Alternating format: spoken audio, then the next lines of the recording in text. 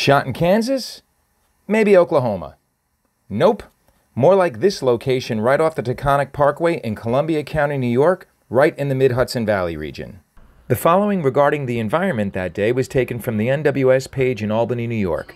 The direct link is in the description below.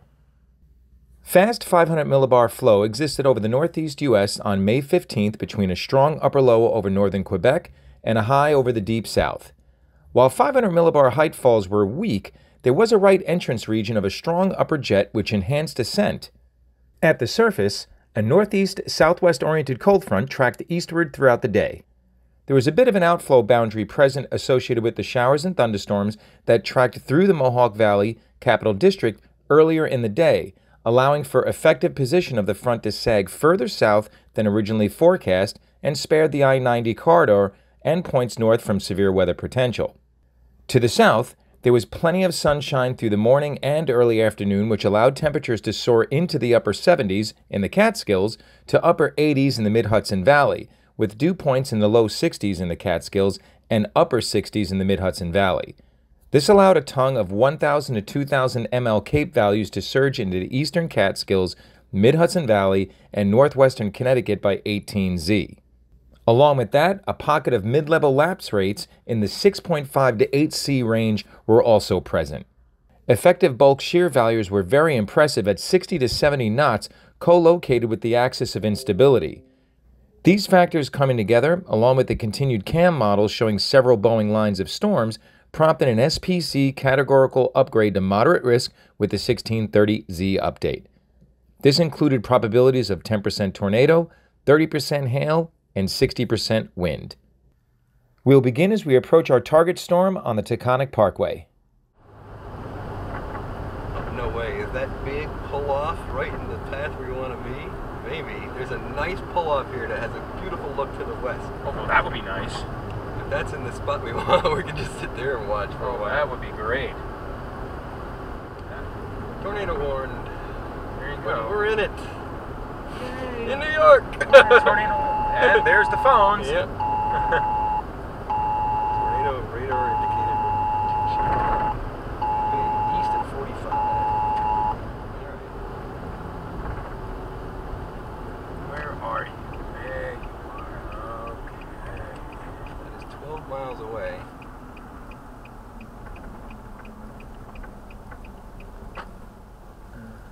This is as good a view as you get in New York State. That's for sure. Yeah. Can we see anything? So it should be pretty much straight to the west. Yep. Alright, well, let me park facing that direction. Yeah. It's coming in this direction, so. It sure is. Christ, it'll be ready to plant it itself. Right over there. Just watch it go. So.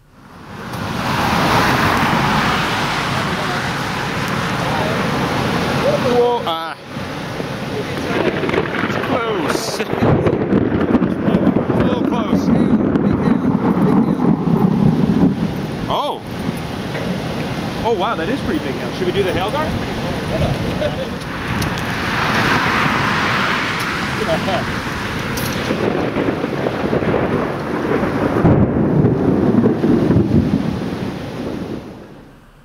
Okay.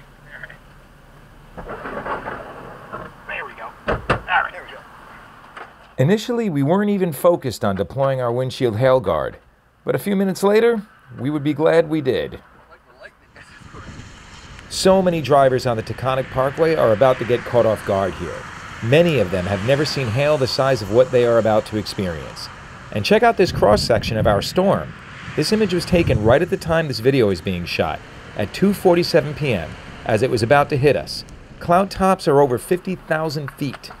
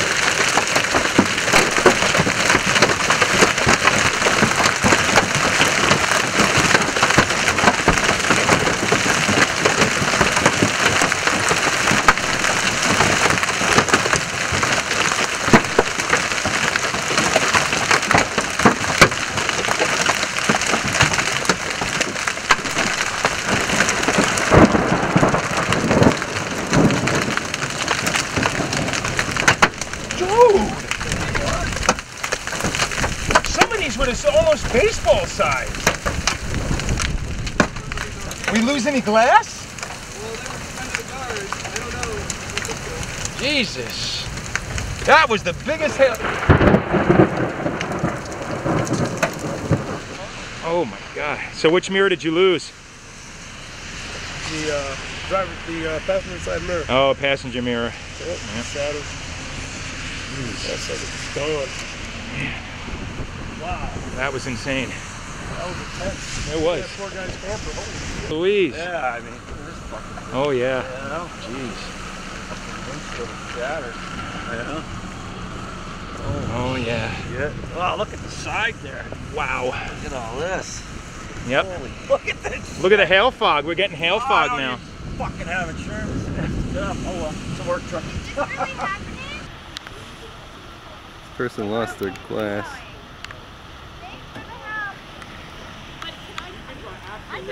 By the road because of all the ice. Look at it. Do you see his windshield? Oh man! Let me get it from the inside. You don't mind? Yeah. Oh my goodness. I mean, look at the whole truck. That's what did it. Yeah. You think you were just coming up from the south and that's what you think were bigger ones down there? You got like tree parts all over your car yeah, too. Man, it was coming. That was me. Stop. I don't know if you drove fast. Stop down there. It was crazy. No, we're gonna turn around and Go south. Yeah. see. That guy lost his back window. Oh man. You got a whole bunch of new dents for you though. That's crazy. Oh my god. You found some way bigger ones than I did. That's bigger than a golf ball. That's golf ball easy. That's bigger, I think. This one is. Several tornadoes occurred on this day in both New York State and Connecticut, including an EF1 tornado on our storm. The track length was about 5 miles and it wound through the western and southern part of Saugerties before crossing the Hudson River to the west of our location. We drove south and then east in an attempt to catch any of the tornadoes that may form as they moved into Connecticut, but to no avail. There were also many roads blocked by trees and downed power lines, so after navigating around that for about an hour, we decided to call it a chase and head back to Dave's place. It would take another 2 years before Dave and I finally got to see our first New York tornado, and I'll chronicle that in another video here on my channel in the coming weeks, so be sure to check back. Until then, thanks for watching.